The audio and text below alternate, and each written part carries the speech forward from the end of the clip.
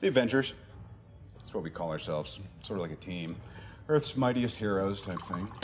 Avengers, time to work for a living. That's my secret. I'm always angry. I am on the side of life. You get hurt, hurt him back. You get killed, Walk it off. I'm here to talk to you about the Avenger Initiative. I'm your host, Andrew, and I'm here to talk to you about the Avengers. Welcome to episode 7 of Some Assembly Required, your weekly adventure into the annals of Earth's mightiest heroes, the Avengers. This week, we are diving into one of the Avengers' greatest enemies with the Mighty Avengers meet the Masters of Evil in Avengers number 6. This issue is written by Stan Lee, pencils by Jack Kirby, inks by Schick Stone, who is a newcomer, and letters by Sam Rosen. And the book was published in July of 1964. So this is the first of the books when Avengers becomes a monthly title instead of a bi-monthly title, so that's a change for us as well.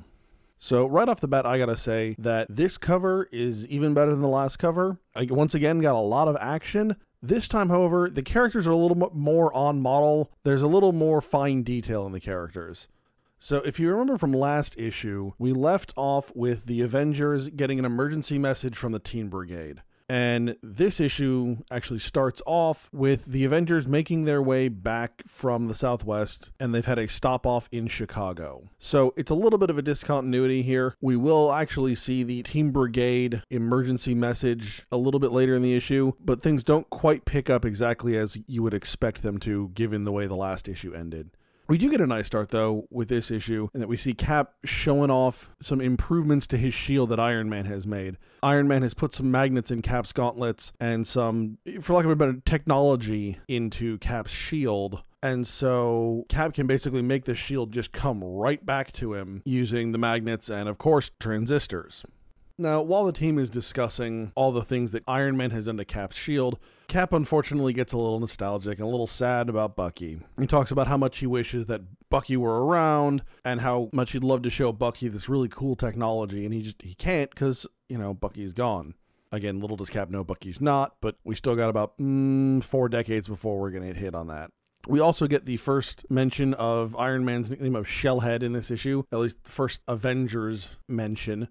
We also get Rick Jones having really bad timing. So while Cap is all sad and depressed, Rick comes up to him and starts talking, hey, we kind of talked about me maybe being a sidekick, and it's just, you kind of want to go, Rick, it's not the time. I know you're trying to help. You're 17 and you don't quite get it, though. This is not the moment for you to come talk to Cap. Of course, like we said, Cap is sad because of what happened to Bucky and how much he misses Bucky. On top of that, though, Cap swears revenge on the man who killed Bucky, whomever they are. Of course, this being a comic book, we're immediately going to cut to the man who killed Bucky, and that is Baron Heinrich Zemo. And we see Baron Zemo hiding out in the South American jungle, where he has basically set himself up as some kind of emperor to a native people.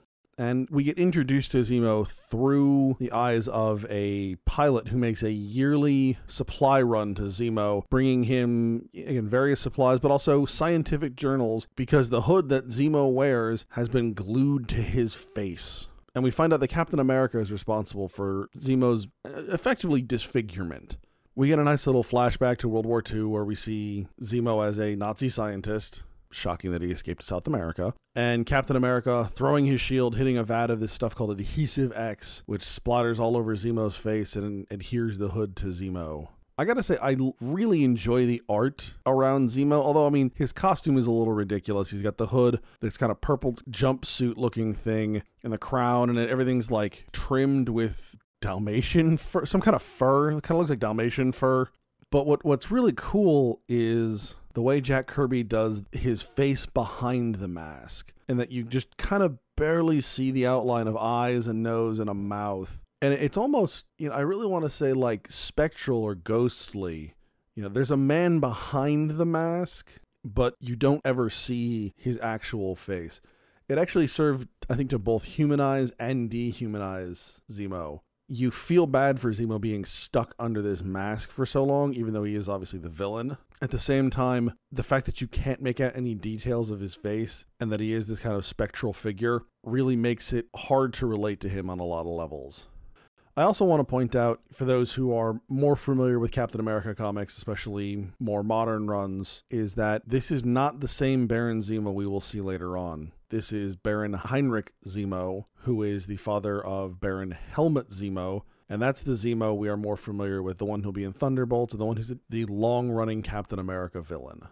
The other thing I want to comment on here is that back in episode number 4, we talked about how Namor was kind of dismissive of indigenous persons. Zemo, on the other hand, is not only dismissive, he's exploitive and downright oppressive and cruel. When our pilot reaches Zemo, Zemo commands him to stand still, and Zemo walks on the backs of all of his people so that his feet don't touch the ground. You know, it's one thing in the panel before that, it's one that he's being carried on a litter. And while, yes, that is kind of a messed up image in terms of placing himself above other persons, you know, historically, that's not an uncommon image for kings or even just the rich. You know, in Rome, it was not uncommon for rich persons to be carried on a litter through the streets. Walking on the backs of persons so that your feet don't touch the ground, so that you're unsullied, that's a whole nother level of messed up. So I understand that they're trying to portray Zemo as this super evil person, that he has such disregard for human life and human rights. I think they go a step too far, though. Now, Baron Zemo flies into a rage at the end of this scene because he discovers that Captain America is still alive. And that's actually the point at which we get the flashback. I got a little ahead of myself a moment ago. But that Zemo discovers Captain America's alive. He has this flashback to how he got the hood stuck on his head. And then he mentions to the pilot that he thought he had killed Cap and killed Bucky back in the day. And then there's an editor's note to Avengers number 4. So remember that little figure that was sitting in the corner while Cap and Bucky were jumping their motorcycle towards the drone plane? That was Zemo. I told you he would come back. In order to get his revenge on Cap, knowing that Cap is now part of the Avengers, he orders his pilot to assemble a team of 3 individuals. And the pilot willingly agrees, mostly because Zemo has threatened his life. We finally now get to the point where we actually see the Teen Brigade message that was sent off at the end of the last issue. Like I said, this time the message is being sent when the Avengers are reaching New York, specifically JFK Airport, whereas at the end of the last issue, the message reached them before they'd even left the Southwest. So, again, a little bit of discontinuity, but it doesn't have a huge impact on the story, realistically. We immediately get to see why the Teen Brigade sent out this red alert, and we get our introduction to the Masters of Evil. So who are the Masters of Evil at this point? Because the Masters of Evil are much like the Brotherhood of Evil Mutants and X-Men, in that it's kind of a rotating lineup of characters. So even to next issue, which also features the Masters of Evil, we'll see a change in the lineup. But this original lineup consists of the Black Knight, the Melter, and Radioactive Man, obviously in addition to Baron Zemo himself. So the Black Knight comes to us from Tales to Astonish number 52. He is Nathan Garrett, and he was an American who was caught by Ant-Man trying to sell secrets to the Red Chinese, quote-unquote. He managed to make bail and escape to somewhere in the Balkans, and he takes this opportunity to make himself a winged horse by manipulating DNA, and then adopts the persona of the Black Knight so that he can take his revenge on Ant-Man. And again, some of you who are more familiar with the Avengers know that the Black Knight at some point is actually going to become an Avenger himself. However, once again, not the same guy. In this case, Nathan Garrett is the uncle of the man who will be the Black Knight in the Avengers. Next up, we have the Melter, who is Bruno Horgan, comes to us from Tales of Suspense number 47, and he's a business rival of Tony Stark's. So Tony discovers that Horgan was using some substandard materials and reported it to the government, and that cost Horgan all of his government contracts. So as he's leaving his factory in disgrace, he discovers a malfunctioning sensor machine that is melting some of the iron in the area. And so he uses this device to create himself a chess piece, takes on the mantle of the Melter, and attempts to defeat Iron Man. And finally, we've got Radioactive Man. And no, this is not Radioactive Man from The Simpsons, much as it saddens me. There is no up and at them in that terrible, terrible Arnold Schwarzenegger accent. I may have to go find a clip of that just to amuse myself and put it in the show notes, because, I mean, Radioactive Man of The Simpsons is pretty awesome. But no, this is Dr. Chen Lu, and he's from Journey into Mystery number 93. And he's a Chinese scientist who is charged with finding a way to beat Thor after Thor interfered with the Chinese invasion of India. And that is actually a real invasion. It was the Sino-Indian War of 1962, basically a series of border skirmishes between the Chinese and Indians in the Himalayan region. So Dr. Chen turned himself into Radioactive Man in order to defeat Thor and win acclaim for himself from the Great Leader, who is basically a unnamed Chairman Mao. You actually see the character name, it's very much Chairman Mao. This particular issue is a little rough. Again, some pretty harsh racial stereotypes. So the Tales to Astonish 52 mentions the Red Chinese, and that's really just an allusion politically to the Chinese Communist Party, who at this point has taken over China.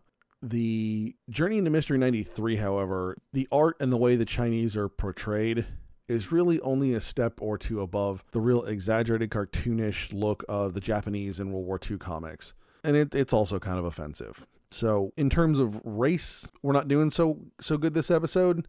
I will point out Radioactive Man, I don't know if I would say he's more on model. It's much less stereotypical racist Chinese animation for Radioactive Man in this issue as compared to Journey into Mystery. So that there is an improvement there, but knowing where it's coming from, it's a little rough. So now that we've introduced the Masters of Evil, what the hell are they doing? I mean, they've been assembled by Zemo, so to what end?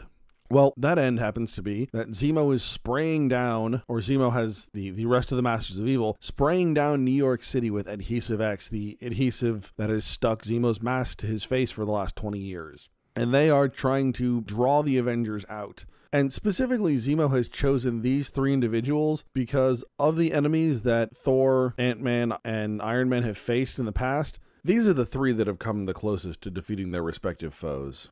So he figures that with these three individuals taking care of the rest of the Avengers, Zemo will be free to deal with Cap himself.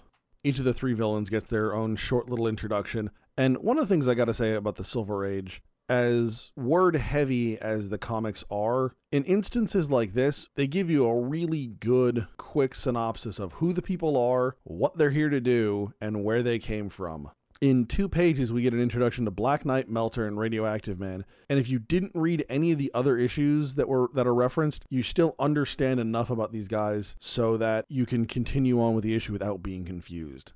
You know, for all of its flaws, this is one of the things the Silver Age actually does really well, I think. I'm also starting to wonder if radiation has some kind of effect on Mjolnir. So while the Masters of Evil are spraying down Manhattan with Adhesive X, Thor tries to throw Mjolnir at Radioactive Man, and as it did in Journey to Mystery 93, it bounces right off. It's actually repelled. And if you'll remember the last episode, the Witch Doctor's radiation rod also had kind of an interesting effect when it came in contact with Mjolnir, in that it turned Thor back into Donald Blake. So I'm doing a little bit more research into that one. I have found instances where Mjolnir has absorbed radiation or absorbed energy, things like that. But these 2 instances back to back kind of make me curious if there's a little bit more, and I just need to look into that a little bit more. So we'll see what we can find.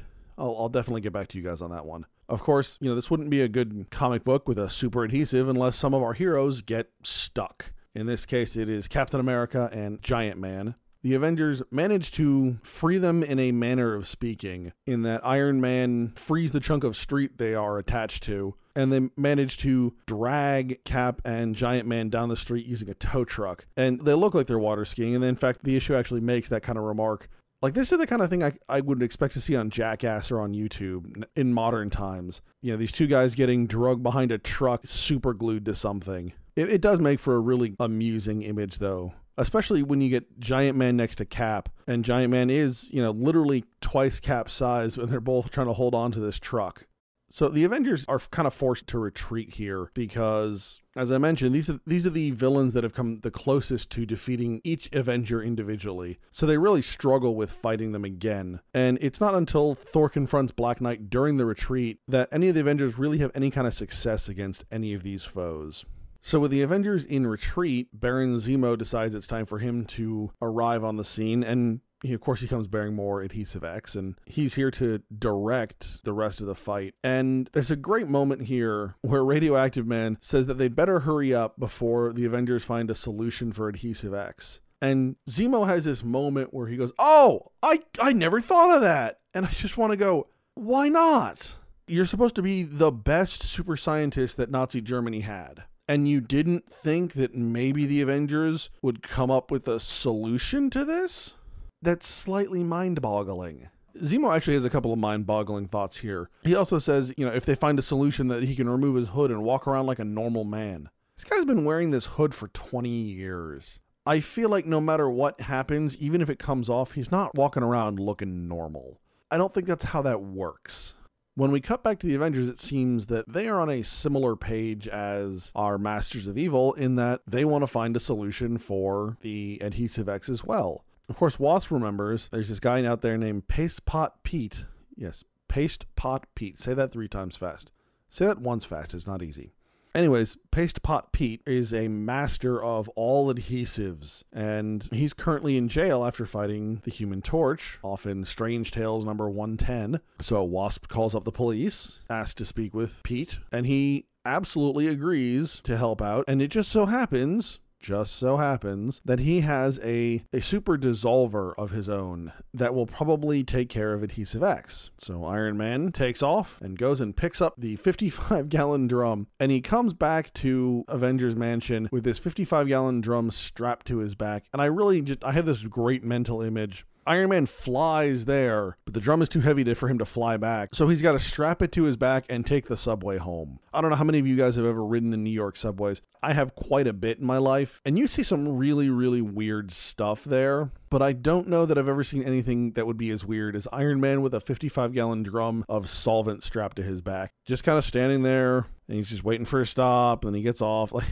It's comically out of place, even for the New York City subway. Now, once Iron Man returns, we quickly discover that Pete's super solvent does in fact dissolve Adhesive X. So the Avengers immediately start formulating a plan to take care of all this Adhesive X and all these poor stuck people. And obviously Captain America is the one who's coming up with the plan because, as I've mentioned almost innumerous times at this point, the team starts to coalesce around Cap, and Cap becomes the de facto leader. He's the one who comes up with all the plans.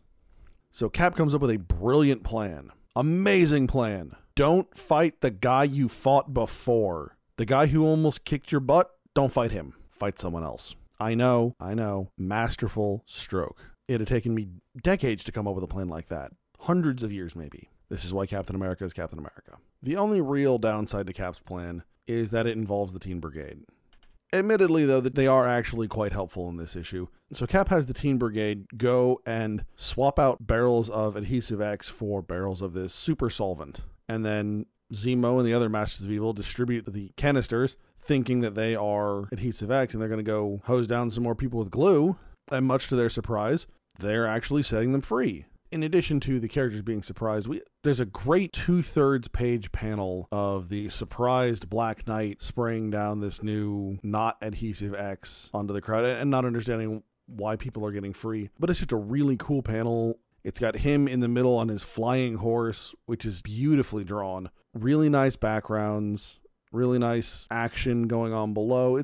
All in all, it's a really, really nice panel, I gotta say. I am a little concerned that everyone's totally cool with spraying people with this super solvent. I understand this super adhesive is some really bad stuff, but if anyone's ever worked around like industrial strength solvents, those are nasty. Like dissolving a body kind of nasty. Like you don't want to just go spraying people with this stuff.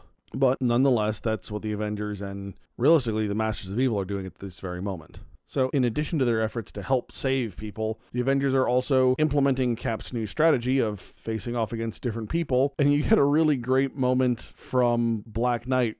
There's the super good looking panel. And the next panel, he gets really confused because Thor's not supposed to be my enemy. And you just kind of go, well, yeah, did you guys really think they were going to pair off the way you wanted them to? Like as goofy as Cap's plan is, the fact that the Masters of Evil are effectively playing right into it just makes it that much funnier. Of course, Black Knight breaks out his super ultra mega lance of I don't know what. But it's funny because he refers to it as his innocent looking lance. And innocent looking is never a phrase I would use to describe a lance. A lance is a weapon of war. It is an actual weapon. Innocent looking lance is that it's not a thing. Of course, a fight ensues, and we get a nice little bit of fighting between Thor and the Black Knight, but it ends kind of abruptly. All we get is, then with those ringing words, the Thunder God attacks. And the entire rest of their fight is off panel, and I'm a little disappointed by that. I really wanted to see more of that fight. I mean, I understand we're limited by page number and whatnot, but you know, we got a couple of good pages to start, and Thor's about to make his great comeback, and then we shift to off panel. It's a tease is what it is. Don't tease me. Give it to me. Give it to me all. Give me all of it. So since Thor is fighting Black Knight, it's Ant-Man's turn to fight Radioactive Man. And, we get the obligatory Giant Man, Ant-Man back and forth. But we get something new. We get Avengers teamwork, like legit teamwork. So Giant Man gets himself behind Radioactive Man, and then he shrinks down right as Radioactive Man is shooting a burst of radiation at him. And Iron Man pops up and holds a Stark Tech device designed specifically to deal with radioactive materials, and it wraps up Radioactive Man in a sheet of lead and then floats him up in a lead balloon. I don't really know how floating in a lead balloon works, but floating in a lead balloon, and rapidly removes Radioactive Man from the fight. And Iron Man's all happy, and then Melter attacks Iron Man. Like, the whole plan works out really well, except for the part where Iron Man still has to fight the person he didn't want to fight. Of course, Iron Man, thinking quickly, manages to relatively easily disable the Melter using a fire hydrant. And we finally get to the confrontation between Cap and Zemo. And realistically, I mean, this is the one that, the whole issue has been built around. So Zemo is getting ready to make his escape, and he's got a canister with an X on it, right, that he put there himself. That'll come into play in just a moment. But he's got this canister, and he's getting ready to leave. And then Cap's shield smacks it out of his hands, and the two of them get into a fairly quick but really wonderful fight. There's a couple of great panels, and we're getting to a point where it's becoming easier and easier to actually visualize the physical action, the physical motions that the characters are going through in between panels. Especially, there's a couple where Zemo tries to smash both hands into Cap, and then Cap kind of comes up and kicks Zemo in the chest while doing kind of a handstand deal. And I can actually visualize how the characters are moving in between the panels, and it's becoming really, really cool. So at this point, all of our villains have been dealt with, except for the most minor of villains, the unnamed pilot. And our unnamed pilot decides to take a shot at Captain America. He actually grazes Cap's head instead of getting a direct shot. And he's only prevented from killing Cap by the quick thinking of Ant-Man and Wasp, who throw a nail into his gun, which is enough to help deflect the bullet away from its intended target. At which point, Giant Man attempts to capture the pilot and pulls a Bill Buckley. Now, unlike Buckley, Giant Man eventually catches up with his quarry and turns him into the police right about the time that Thor turns up with a defeated Black Knight and also hands him over to the authorities. And again, this is why I'm a little disappointed. Thor comes in riding Black Knight's horse with Black Knight being trailed alongside. And I really want to know, what happened. It seems like it would have been an interesting fight, and we just don't deal with it. So at this point, everyone has been captured except for Zemo, who manages to make an escape. Zemo thinks he made it his escape with a canister of solvent. But of course, that would be too easy, too good for him. So as part of Cap's plan, the Teen Brigade managed to swap out Zemo's specially marked canister with a canister of tear gas. And our second to last panel, you see Zemo's hovercopter, I don't know, it's some kind of helicopter hover thing, start wobbling in the sky. And Cap points out that he apparently just opened the can of tear gas. And I really gotta say, I love that gag. It's very Saturday morning cartoonish, but it's not too much. It's goofy without being stupid. Especially for Silver Age comics. That's exactly what I want. I want these to be fun and lighthearted and kind of goofy, but I want them to stay away from the just plain stupid or offensive. That'll go ahead and finish off our issue. In our wrap-up, one of the things I haven't talked about much before, and I'm a little remiss in doing so, I rip on Stan Lee's writing a bit here, but one of the things I think Stan does wonderfully is he uses a huge, wide, and interesting vocabulary. And I say this is a good thing because although in general nowadays we think of comics, they're really not necessarily for kids much anymore. These comics really kind of were aimed at younger readers, probably early teens or so. And a lot of the words that Stan chooses to use are words that some of these guys are probably, guys and gals, are probably not all that familiar with, and they would have to either figure out by context or have to go look up what they mean. Instead of playing to the lowest denominator when it comes to language, Stan's kind of raising the bar a little bit here, and I got to give him a lot of credit for that. I really think this is a great story to introduce a reoccurring foe in the Masters of Evil. It's also a good choice for a team enemy, especially when you compare it to a team like the Brotherhood of Evil Mutants. All the members of the Masters of Evil existed outside of these books beforehand. So we don't have to waste a lot of time on exposition. Like I said, in 2 pages, We got a quick down and dirty, this is who they are, these are their powers, this is where they came from, moving on. Whereas in like X-Men with the Brotherhood of Evil Mutants, we don't understand the characters all that well, and we have to spend several issues, several returns of these villains to even get the most fundamental explanation of who some of those characters are, like Quicksilver and Scarlet Witch and Mastermind and Toad. They really don't start taking any kind of definition until several issues in, and that kind of exposition really detracts from the story overall. Whereas in a story like this, because the characters are already established, we already have origins for all of them, and we can jump right into a story, give a quick 1 to 2 panel explanation, and then just keep moving forward with the story without having to take these detours for character explanation for enemies that may or may not be all that important individually as opposed to as a whole. The Masters of Evil also provide a really nice mirror to the Avengers.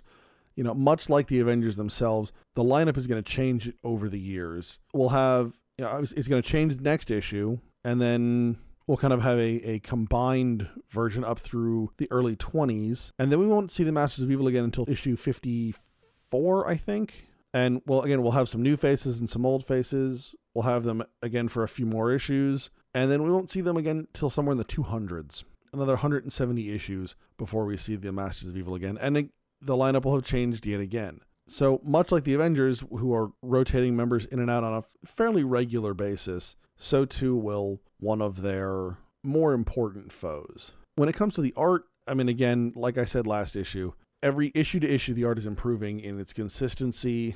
I think in this issue, general art through the issue was, again, of a higher level, but we also had more of those standout panels, which was nice. You know, the last issue, it was a strong issue in terms of consistency, but it didn't have those standout panels that make you go, wow, that's really, really cool. And this had several of those, so that was enjoyable. My only complaint, and it's a mix between story and art, really has to do with the fact that in some cases we have action taking place off panel that I really would have liked to have seen. And I think those are just unfortunate missed opportunities. All right, so this week we have our first listener question, and it comes from Shadow WKW, and they write, who is the Avengers' most formidable foe early on in the series? So I had to do a little bit of thinking about this one. It started off as a toss-up between Kang the Conqueror, who we'll get to know in issue number 8, and the Masters of Evil, who we met in this issue. So, while the Masters of Evil are probably the more immediately formidable, especially once we add Enchantress and Executioner next issue, as I mentioned before, they tend to have more turnover in the team, so it's kind of inconsistent. Kang is also a much more powerful individual than pretty much any of the other Masters of Evil. Maybe not the Asgardians, but everyone else certainly. And you've also got to keep in mind, without digging too deep into this one, that when I talk about Kang the Conqueror, Kang is actually a number of different villains all wrapped into one Gordian knot of continuity. So he's also Ramatut, he's also Immortus, he's the Iron Lad. Kang has so many personas throughout the Marvel Universe, it's kind of funny. So taking those into consideration also kind of makes Kang that much more formidable. In the long run, my money's definitely on Kang. But specifically answering the question, early on in the series, it's probably the Masters of Evil. They've got a number of appearances here early on. Once we do a little bit of the character swapping out and we get Enchantress and Executioner, the team is much stronger, much more effective. And quite honestly, we'll get Kang 2 or 3 times and Immortus once, and then we don't hear from him for quite a while. So early on in the series, he's actually much less involved than I had originally thought, to be honest with you guys. So Shadow WKW, I hope that answers your question. Remember, you can find us at AvengersAssembly.com. You can follow us on Facebook, Instagram, and Twitter, and you can find this podcast on iTunes, SoundCloud, and YouTube. And if you, like Shadow WKW, would like to be a part of the conversation, send your comments and questions to Andrew at AvengersAssembly.com. Next week, we find the Avengers in their darkest hour in Avengers number 7. All right, hey. All right, good job, guys. Let's just not come in tomorrow. Let's just take a day. You ever tried shawarma? There's a shawarma joint about 2 blocks from here. I don't know what it is, but I want to try it.